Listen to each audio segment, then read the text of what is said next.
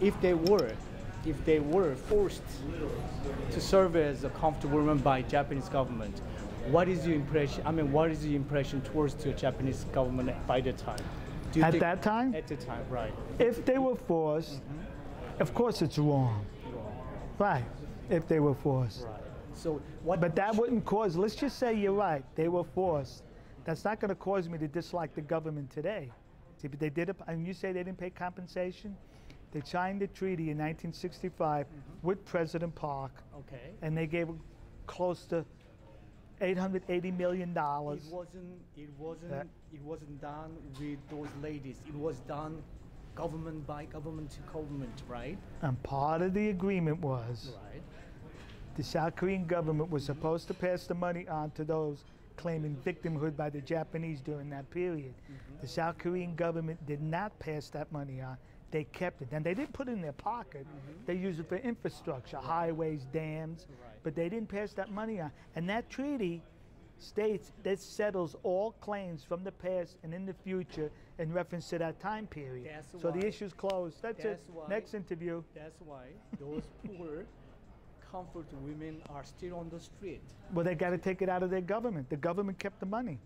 The government signed that treaty. It's not it. Japanese government should have contacted with those ladies if they really wanted to compensate for Would that have been proper? Yes. Wouldn't you know?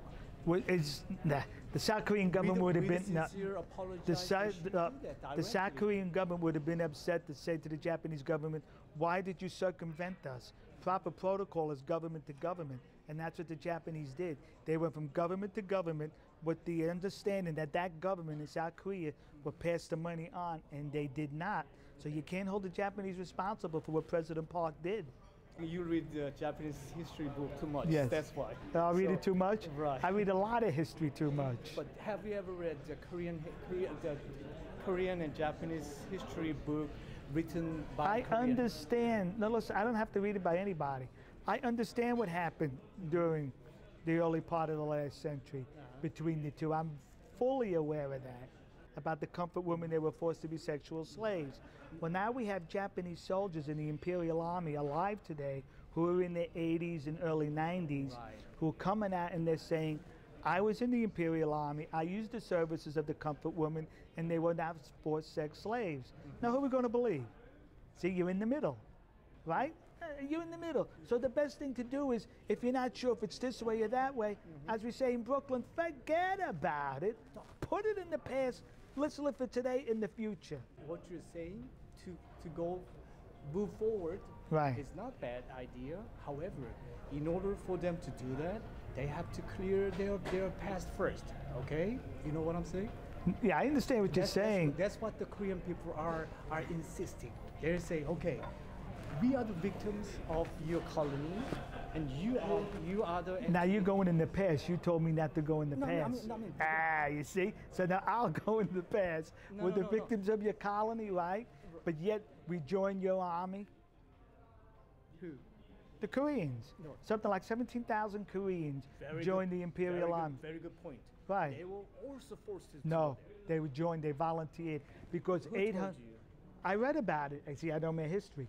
Close to 1 million Koreans went to enlist in the Japanese army, and only 17,000 were accepted as fit to serve. Do you know the history that Korean young men were forced to join the army, Imperial Army, and as well as they had to work at the miner?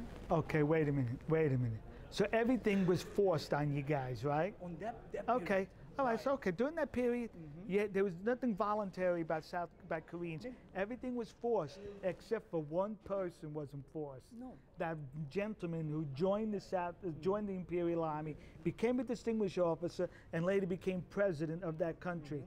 Why would he join that army if the army was forcing his fellow citizens into sexual servitude and forcing his other citizens to serve in an army that he against their will? That's why nowadays he is being criticized by Korean people. He wasn't criticized when he was elected to be president. Didn't they know the history? It was recent. Let me tell you very briefly about that. he wasn't. First of all, he didn't become a president of Korea by election. He became a president by coup. You know that? No, I didn't know that. You didn't know that, right? I guess I need to learn my Korean history. Please, please. Okay, so now you understand. He became a president by coup. Okay, so he became president by coup, right? That's correct. He couldn't do it by himself. He had to have support. That was nothing to do with Japanese history. I understand, but he had support. Yes. So why would other Koreans support the man who served against their country? That's different. He served against your country. At the time, Korean people didn't even know that. They didn't know what? He was serving as a Japanese Imperial Army. And these are the Korean people telling me to know my history when they didn't know their history. Because at the time, Korean people, number one, Korea was not as modernized as what it is. Right, I understand that. And their media was not as well developed as today, right? Right. Therefore, we have to understand that. I understand that, and you're right. I understand that. Nowadays, so they're criticizing him, right? That is correct. Why did they elect his daughter as president?